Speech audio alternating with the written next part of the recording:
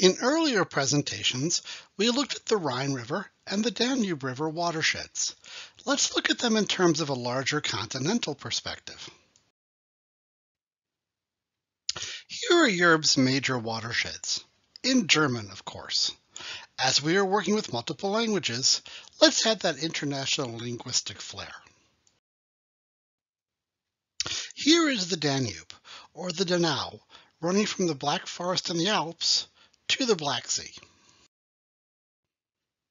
And here is the Rhine, running from the Alps to the North Sea. These two watersheds lie next to each other and span a good chunk of Europe, so of course, it would make sense to connect them.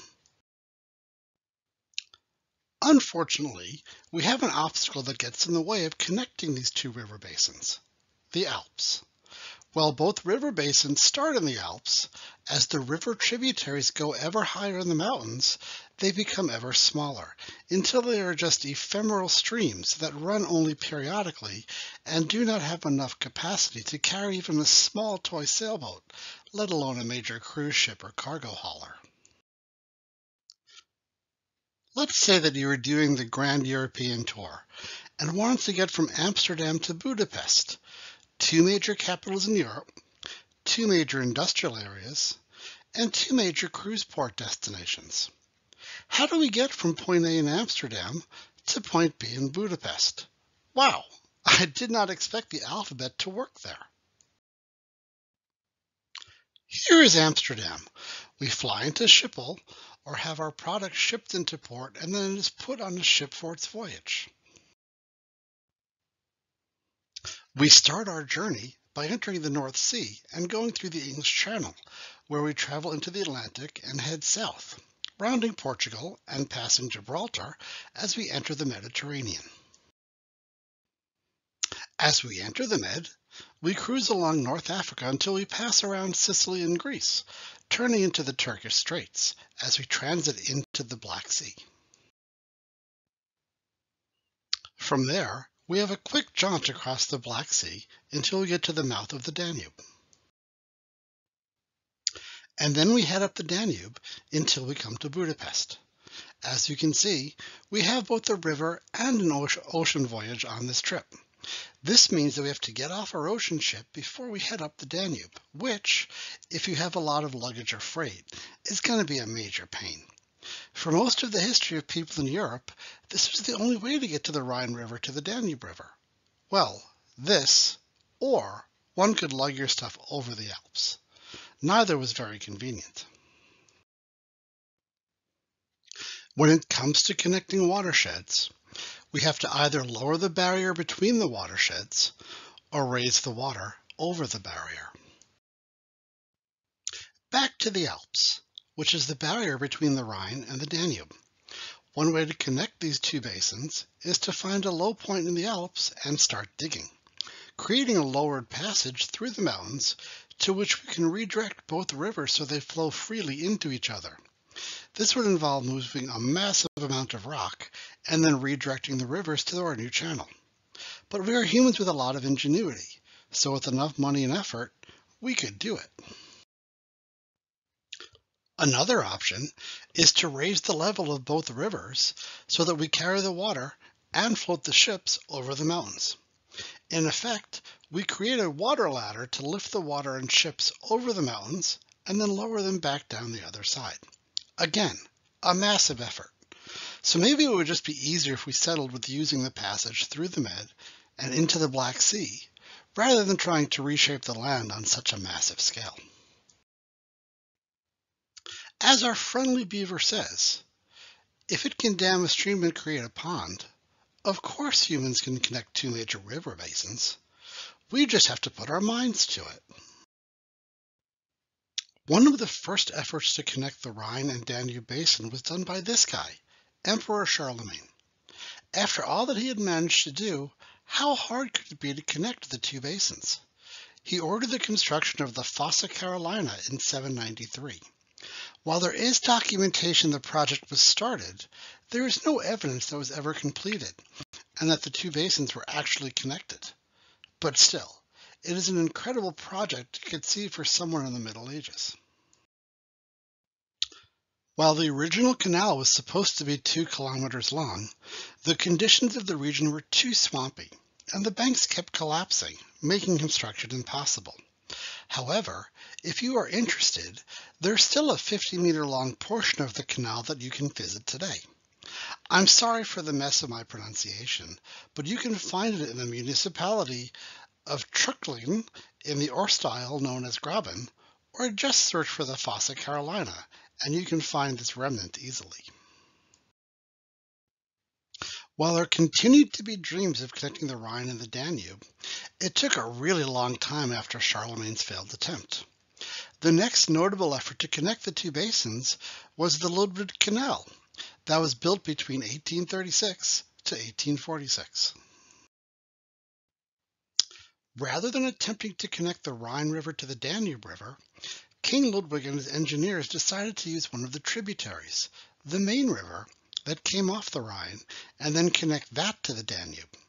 This meant there was less elevation change and a shorter distance than trying to lift the Rhine over the Alps. The Ludwig Canal had an endpoint in the city of Bamberg, which lies in the upper reaches of the main river basin. The canal consisted of a dug channel that ran between Bamberg and Kielheim. This canal was fairly narrow and consisted of a series of locks that raised and lowered ships over the Alps. Unfortunately, at the top of the canal, there is often not enough water to carry the ships over the highest point, which of course created challenges for navigation. In addition to the design limitations of the canal, there is another technology that quickly rendered this canal obsolete. While the canal was marginally economically productive for a while, the dispersion of railroads in southern Germany quickly rendered the Ludwig Canal obsolete. It was now possible to move freight and people up and over the Alps year-round along what would become an extensive rail network. While the development of the rail line was the economic end of the Ludwig Canal, the bombing of this region during World War II effectively resulted in the physical end of the canal. While it was not a major transportation hub, it still came under Allied attention and was severely damaged during the war.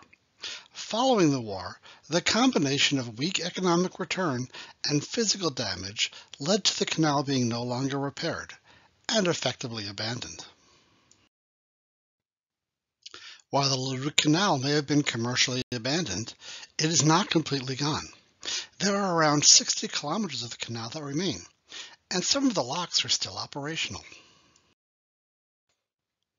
While it is no longer a shipping canal, with the presence of the old towpaths that were used to haul ships through the canal still present, the area has become a popular destination for mountain bikers. If you happen to be river cruising and have a day in Nuremberg, you can take a 29.3 kilometer point-to-point trail that heads out from Nuremberg. While this trail is identified as a bit hilly, you will find yourself passing the canal and getting a taste for what it used to look like. By doing this, you can see what the older canal looked like and can compare it to the new canal that is used today. While there were efforts to update and relocate the Ludwig Canal starting in the 1920s, it was not until the canal was abandoned following World War II that significant efforts were undertaken to relocate and build a new canal connecting the two basins. When they were looking at building the canal, remember, they had to connect the main river with the Danube by getting a water connection up and over the Alps. Let's assume we're taking a cruise ship from the Rhine up the Main. In order to get to the passage over the Alps, we need to climb 175 meters or 574 feet. In order to gain this elevation, the construction engineers installed 11 locks to lift us up to the passage over a saddle in the Alps. Now that we are at the top of the saddle in the Alps, all we have to do is ride the channel down the Danube. And because it is all downhill, of course, we can do this like a log flume ride in an amusement park. The captain would tell us to buckle into our cabins, and we would have a really exciting ride down the channel until we get to the Danube. Hang on, Here we go. Well, of course, that is not what we do. It would be unsafe for ships of any size, and we also need to be able to get up over this pass from the Danube side. So rather than a log flume, we have another 5 locks on the Danube side to navigate. Here is an interesting piece of dinner-side conversation for you. As you are traveling through the lock system, the Danube side of the river is 107 meters, or 352 feet higher than the main side of the system. Feel free to share that with your table mates.